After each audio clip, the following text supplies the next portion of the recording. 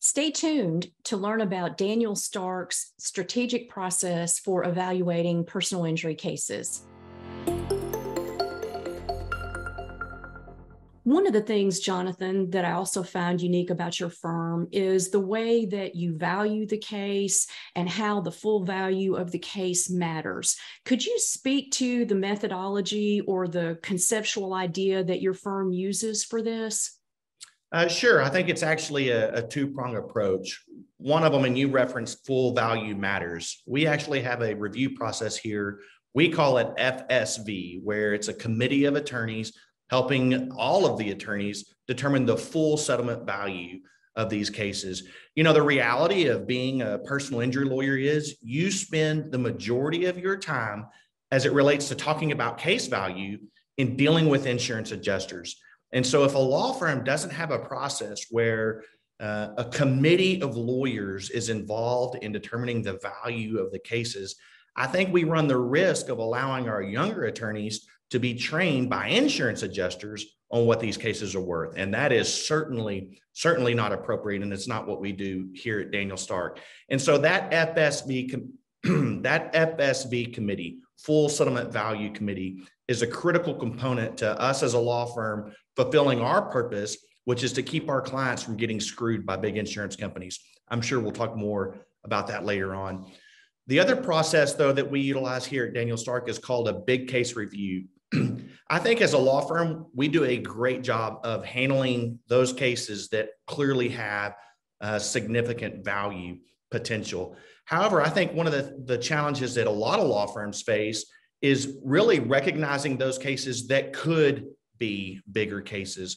And so the way we do that here at Daniel Stark is a process called big case review.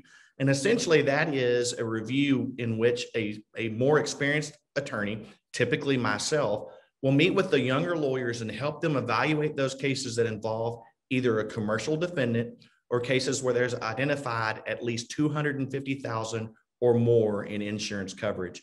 You know, one of the things that is challenging in every state and is challenging here in Texas is the fact that you have people catastrophically injured by an individual who may be only carrying $30,000 in insurance, which is the minimum limits in Texas. Wow. And so those cases are gut wrenching, and it's hard to make that math work for these people who've been horrifically injured.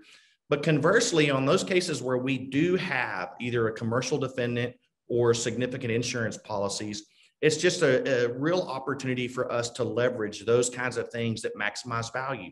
Things like life care plans, things like accident reconstructionists, vocational rehabilitationists, and other experts that can really come in and make a difference. So by using full settlement value committees in the big case review process, we are ensuring that we are maximizing all of those opportunities to maximize our clients' recovery and to help keep them from getting screwed by big insurance companies. Wow, that's an interesting process, and it's very it feels like it's very methodical the way your firm handles those. And so I guess my follow-up question would be, how long has your firm been managing the portfolio this way, and how have the results kind of manifested themselves? So great questions. We have been following the FSV process, gosh, years and years. I honestly couldn't tell you how long. And in fairness, let me give credit to Chad Dudley and the Dudley DeBosier firm in Louisiana. We heard about a similar process that they used many years ago. And, you know, as lawyers, it's often the best to just rip off and duplicate what other people are doing well. And so we adopted that process from them. Donna, it's been, I don't know, 10 plus years. And it has made a difference. It's one of those things that's been so impactful. I cannot imagine ever going back to a place where we didn't use a full settlement value committee. Big case review is a more recent iteration of our firm. I would say that process has been happening for the last two, at the most 3 years. And frankly, it has been one of the most impactful things that we have done as a law firm. I can, you know, you talked earlier about the cases that matter, right? Some of those historic or memorable cases that shaped our firm. I think early on in the big case review process, we saw some of these kinds of things. I'll give you one example. We represented a gentleman named Terry. Terry was a truck driver and was injured when a car pulled out in front of him. It wasn't a catastrophic kind of injury that he suffered, but Terry had debilitating headaches as a result of the collision. And through the big case review process, I came to learn that in negotiating with a third-party insurance company, we finally got them to tender their minimum $30,000 policy. And our office called, and I'll get the dates wrong, so I'll just give you days of the week. Our office called Terry, let's say it was a Friday, to let him know that the third party had tendered their limits. Terry's wife answered the phone and let us know that on Wednesday, he had passed away. Oh.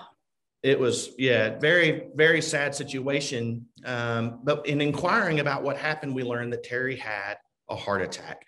And so follow-up questions revealed that Terry had had a history of heart problems, had been well diagnosed. And so for a lot of law firms, I think the case kind of ends there. You would go through the process of formalizing the settlement and getting those proceeds to Terry's wife. But because of big case review, we looked further because you see there was a $1 million underinsured motorist policy that offered protection for the truck that Terry was in. And it turns out that 1 week before Terry's heart attack, he was put on a new medication for his debilitating headaches. We hired a pharmacologist and a doctor, and we learned that that medication was contraindicated for people with Terry's known heart condition. And so through the use of experts, we were able to get a report that said as a foreseeable and proximate result of the medication that Terry was put on, his heart attack was in fact causally related to the car wreck. And after that, the underinsured motorist carrier tendered the majority of their insurance limits. And so we were able to take what was probably a $30,000 result and a catastrophic loss for this poor gentleman's wife. And instead, through systems and processes and through, frankly, the ability to hire experts, an ability that is in large part due to the backing of Advocate Capital, we were able to get Terry's widow the full value that she deserved. And systems and processes are the things that make those cases normal. A lot of lawyers hear about these kinds of results and they want to say, oh, that's an outlier or that's a unicorn. Sounds great, but I doubt I'll ever see one. And they're not. I used to think that myself when I heard lawyers talk about extraordinary results on what seemed like ordinary cases, but they're not. Through systems and processes and ensuring that we are looking for these opportunities to maximize the difference we can make for our clients. I have found through these processes that these cases are not outliers. They are out there, and it's just our job to find them. Fantastic. What a tragic story, but kudos to your firm for not just taking the minimum amount of limits and continuing to investigate. And I know it made a difference for the widow and taking care of her for the rest of her life. So sure. She had just lost everything. Lost her husband, and her financial future was at risk. And so, I think as lawyers, we can sometimes forget that what we do, it really matters in the lives of people way beyond the money that we recover for them. In these civil cases, one of the brutal realities is that money is the only remedy.